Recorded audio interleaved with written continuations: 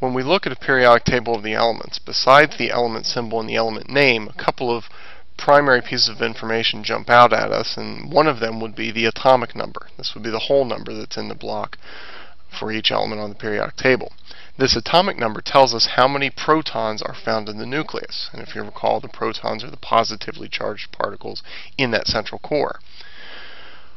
What this atomic number does is it helps to identify what the element is. For instance, any atom that has 6 protons in it is an atom of the element carbon. Any atom that has 92 protons in it is an atom of the element uranium. So it's sort of like the Social Security number for a given atom. It also helps to determine what chemical and physical properties that given element is going to have.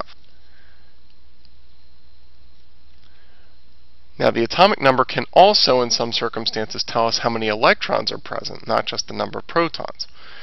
If atoms, when we have atoms, they are electrically neutral. There's no charge to them. And because we know that protons are positively charged, if they're electrically neutral, that must mean that the number of electrons is equal to the number of protons. And so when you have a neutral atom, and again the atom itself must be neutral, then the atomic number will also tell you the number of electrons. The other number that we find in most periodic tables besides the atomic number is a mass number. And the number that you find on the periodic table is actually the average atomic mass. What the mass number is for a particular isotope, it helps to identify how many neutrons are going to be present. The neutrons are what are responsible for the existence of isotopes. That is, atoms of the same element that have different masses.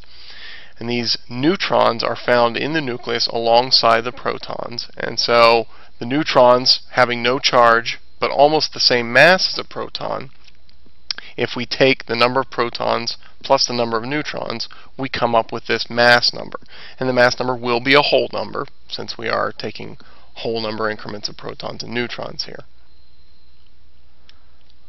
Isotopes are atoms of the same element that are going to have different masses. This difference in mass is due to differing numbers of neutrons in the nuclei of different atoms of the same element.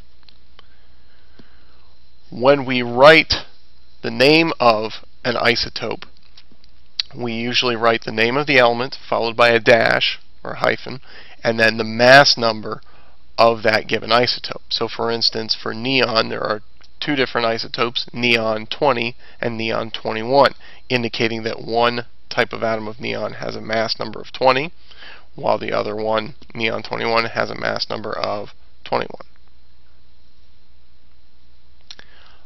Ions are atoms where that balance of protons and electrons has been upset.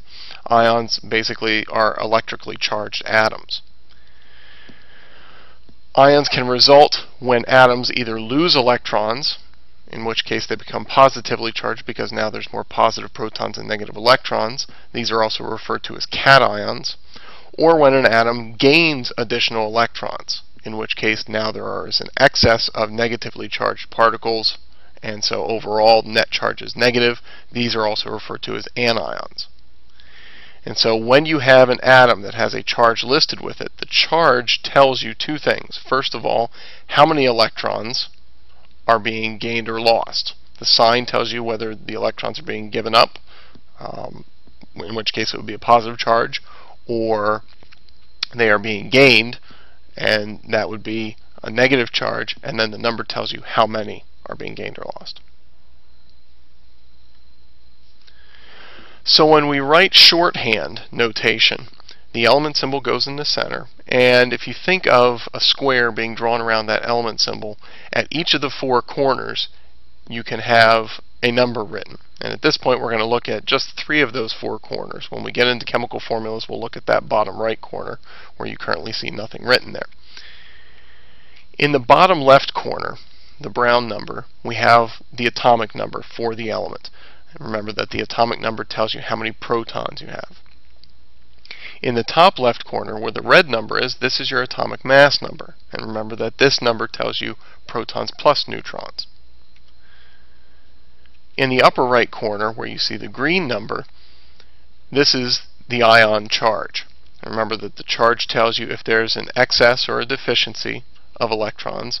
If there's an excess of electrons, it'll be negatively charged. If there is a deficiency in electrons, then you'll have a positive charge.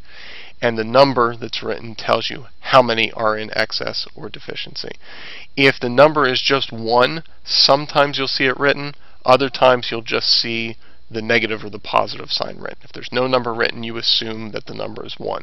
But any number other than 1 will be explicitly written.